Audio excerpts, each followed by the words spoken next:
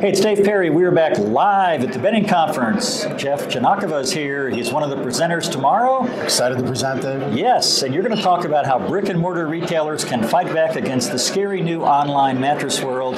Give us a taste of what they can do. Yeah, well, really it's not so new, and I'm going to share something that's really 113 years old tomorrow that's going to show it's really not so new. Wow. So really a lot of retailers shouldn't be so up in arms about this. What we're doing to make our business succeed right now is being super, super focused, which I guess is a page out of the online guys' playbook, right? They're super focused on one mattress. Good point. So we're super focused on being the specialist in our market and providing really unique products right now. Okay. Give us a couple takeaways. Retailers that are worried about what to do going forward, what are a couple of specific things retailers can do to fight the online world? Yeah, well, so the online world is really about consumer interest and what can you do to steer it to your front door. So right now we're using Facebook ads, very targeted Facebook ads. It's not really kittens and puppies because God knows there's enough of that on Facebook world as it is, but really being focused. And Facebook is media. Think about it like your newspaper ad, like your Yellow Pages ad you might have used to do. Think about your headline, your offer, your message. The same applies in Facebook. It's just media. Be very focused with that message, and you should get dividends from that.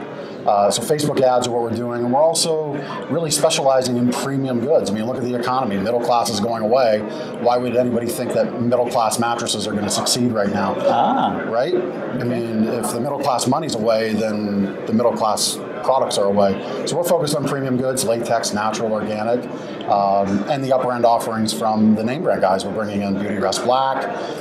We love the new Serta Comfort line. So, really those better quality goods are what's growing our business right now. Now, overall, retail's a bit choppy. What's your business like these days? It's really good. February was a tremendous month. Full disclosure, March was even for us, a couple points up. We like double digits when we can get them.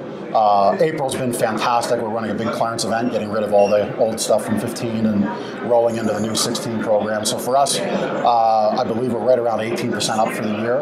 Wow. And it's because of that super niche focus and just not being a broad generalist. It's probably the single biggest thing. Be niche, be super focused on what you do. Don't be broad. Wow. Well, some great tips there. Thanks for sharing those, Jeff. Thank you. Good luck tomorrow, Thank and you. more videos to come at the Bedding Conference. Thank you, Jeff. Thanks, David. Terrific. Great job.